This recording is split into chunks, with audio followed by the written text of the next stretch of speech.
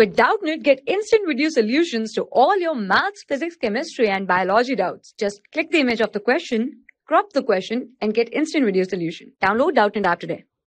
Hello everyone, this is a question. Let me explain it to you. What happens when zinc reacts with concentrated sulfuric acid? Right, so we are taking zinc metal and we are reacting it with conc H2SO4, that is sulfuric acid.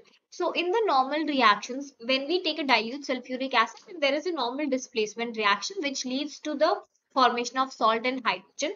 But here we need to understand one thing about concentrated sulfuric acid, that it is a very strong oxidizing agent.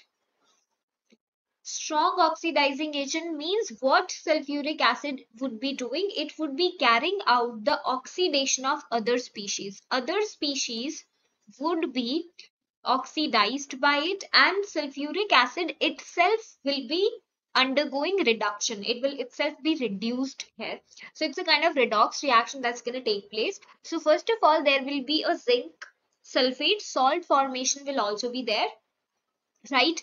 And hydrogen that we expect to release is automatically immediately oxidized by sulfuric acid into water, and then sulfur is itself reduced to one of its oxide, let's say sulfur dioxide. So this is how reaction happens. If we talk about the balancing, we would be requiring 2 moles of concentrated sulfuric acid here and 2 moles of water would be formed.